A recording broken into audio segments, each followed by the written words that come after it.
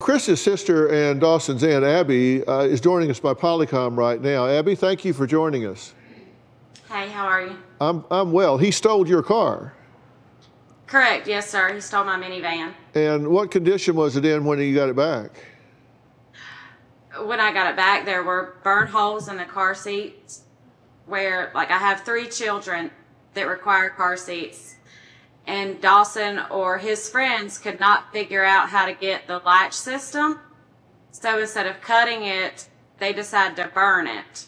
And that's the melted seatbelt material you see on the floor there of the van. Uh-huh. And they burnt holes in the back seat of the driver's seat and in the passenger seat. And you haven't apologized to anyone. What gives you the right to do that? What gives you the right? You said you were driving 110 miles an hour. What gives you the right to do? You're so proud of it, you take pictures of the dashboard and post it on social media to show people how fast you're driving. Let me show you what a car looks like when you crash at 110 miles an hour.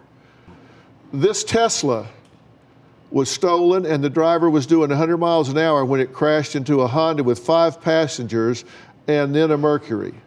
The Tesla was severed in half and the front caught on fire. That's because somebody was being cool. And in your state, the statute and penalties for stealing that car, let me tell you, larceny greater than $2,000 is a felony, fined at the discretion of the court, up to 10 years in jail for stealing that car. And you guys say, I'll do anything except let him suffer the consequences of his actions.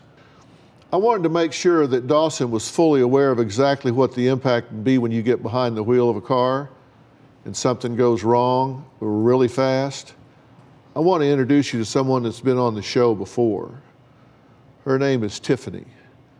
And Tiffany has been here before because she's been in this very scenario. Tiffany, say hello. Hello. Tiffany, you're in a wheelchair right now. Why? Yes. At 17 years old, I was hit head-on collision caused from a drunk driver at 130 miles per impact. Everyone was pronounced dead on scene, including myself. So listening to you speak and how you think you're invincible and that you're going to live forever. I've been to 5 different schools. I've been arrested. I've been in court order programs. All of that stuff, everything I'm hearing you say is nothing new. But if you knew that you could kill someone or you yourself would be dead tomorrow, would you still continue the behavior that you are today?